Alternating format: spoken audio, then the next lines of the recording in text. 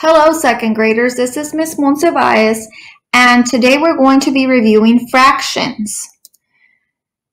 Now, if you remember correctly, when it comes to fractions, there are two numbers. There's a top number and there's a bottom number. The bottom number is usually going to tell you how many parts there are altogether.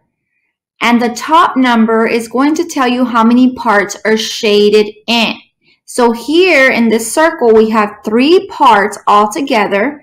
That's why the number 3 is at the bottom. And we have 1 part shaded in. That's why the 1 is on top. And the way you would write this is as 1/3. So if your teacher ever asks you to write this, you write it in word form as 1/3. Now let's look at another example. Here's another example. We have 2 numbers again. The top number is 2 and the bottom number is 5.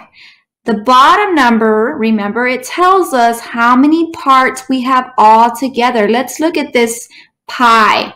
This pie is cut into 1, 2, 3, 4, 5 pieces.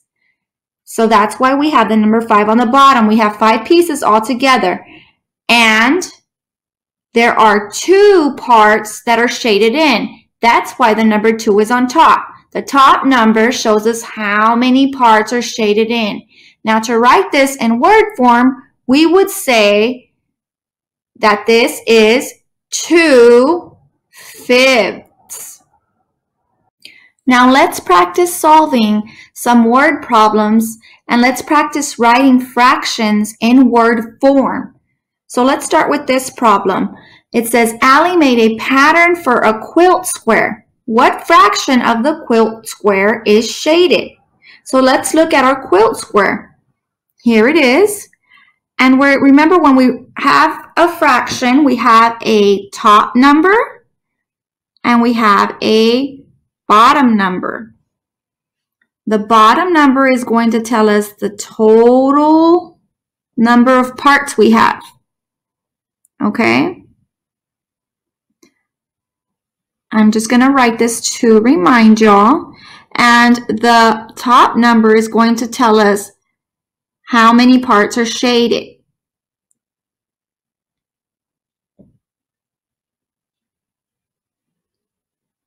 So let's start and let's look to see how many total parts we have. Let's count. 1, 2, 3, 4, 5, 6. So we have a total of 6 parts in the quilt square. Now, how many parts are shaded?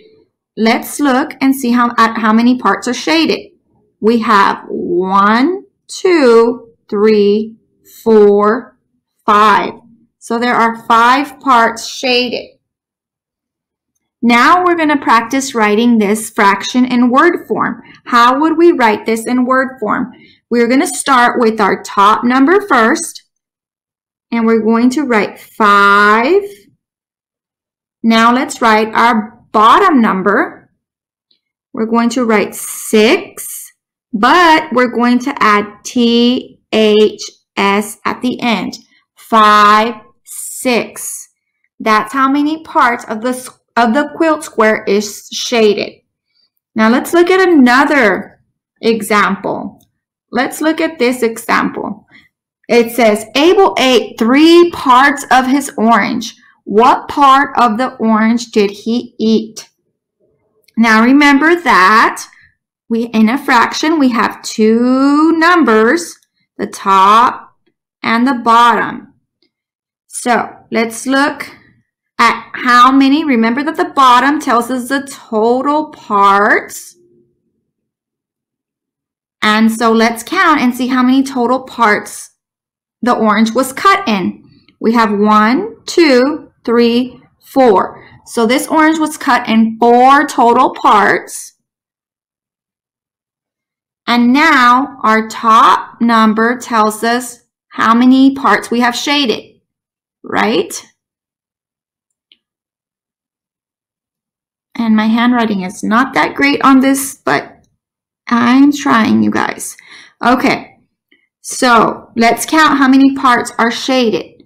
1, 2, and 3. So we have 3 shaded parts. Those are the parts that Abel ate. So this is how we would write the fraction. This is your entire fraction. Now, when we write it in word form, we start with our top number. So we're going to write 3. And then we're going with our bottom number. We're going to write the number 4. And we're going to add THS. 3/4 is a part of the orange that Abel ate.